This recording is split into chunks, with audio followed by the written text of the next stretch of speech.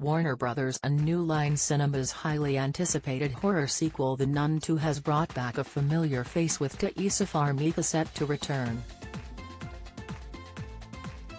The 28-year-old actress has signed on to reprise her role as Sister Irene in the sequel, according to Deadline.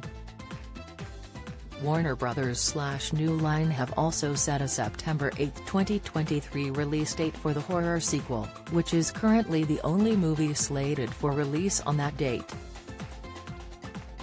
The move isn't terribly surprising, since Farmiga teased the possibility of returning for the sequel in February, while promoting the Gilded Age with THR.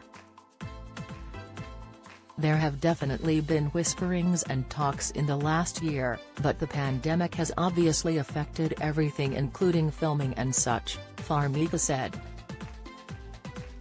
So I heard mentions of it back in the fall, maybe, and there were talks of potentially trying to see what my availability was. But I also haven't seen a script, she added. So I haven't heard anything definitive or anyone say, hey, this is going.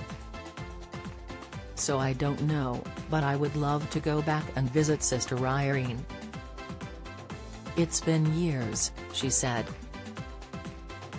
The Nun followed Father Burke, Damien Beechier, and Sister Irene, Farmiga, who are sent by the Vatican to investigate the death of a young nun in Romania.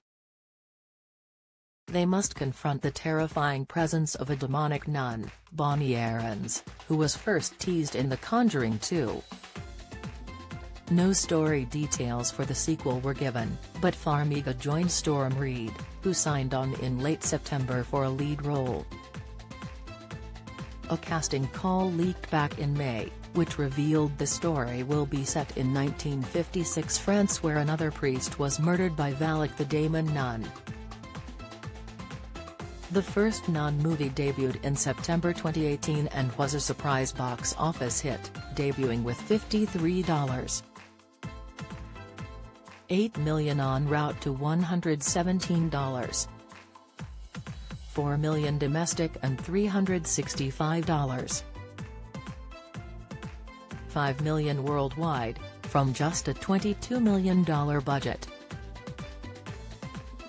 The Nun 2 will be directed by Michael Chavez, The Conjuring, The Devil Made Me Do It, from a script by Kelly Cooper, Malignant, with recent revisions by Ian Goldberg and Richard Nunn.